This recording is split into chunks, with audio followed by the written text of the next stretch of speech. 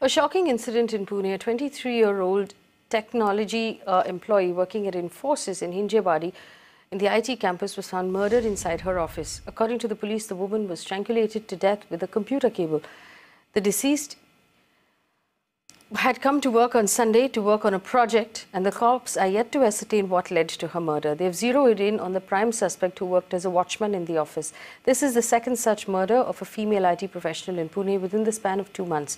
In December, a Capgemini employee was murdered outside her office in the Thalewadi area. A lady of age around 25 years was working with the Infosys company in Hinjawadi area. Her team members from Bangalore, they called her for some queries, but she did not respond to their mobile phone, so they communicated it to the security people over here. When the security guy went over there to her floor and checked, she was lying dead. No sexual intention is seen, but that is the part of investigation, and we'll talk that about later. The further investigation is going on. Necessary things we are doing. छुट्टी में मेरा लड़की आया था, उस समय उसको transfer के लिए बता रखा था, तो मेरे से बात किया उसने, वो बोला था अगला महीना जो पोस्टिंग बेंगलुरु को मिलने वाला है।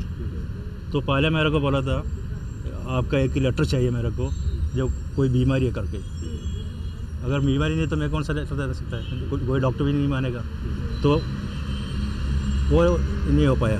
तो इसके बाद फिर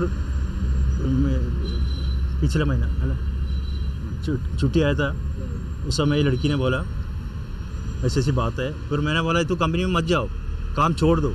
जो इन्फोसिस कंपनी में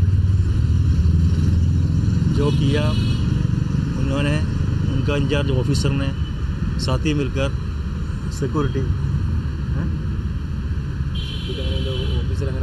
सिक्योरिटी कैसा ऑफिस के अंदर पहुंचा पता नहीं। तो इन्फोसिस में ऑफिस में कोई आदमी नहीं रहता क्या?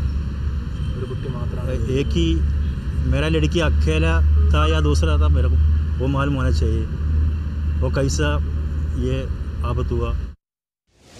Meanwhile, Infosys has issued a statement over the murder of its employee on the office campus. Infosys has said they're working with the authorities to provide all necessary assistance. End of statement. Like we just heard the parent of the victim, he is going to need more than that dry statement from the company she was working with, where she lost her life. You can watch live TV on our website mpnow.in. Find us on Facebook at facebook.com/magicbricksnow. And don't forget to click the like button. You can also follow us on Twitter at magicbricksnow. To stay updated with all our programming, hit the subscribe button on our YouTube channel by logging on to youtube.com/magicbricksnow.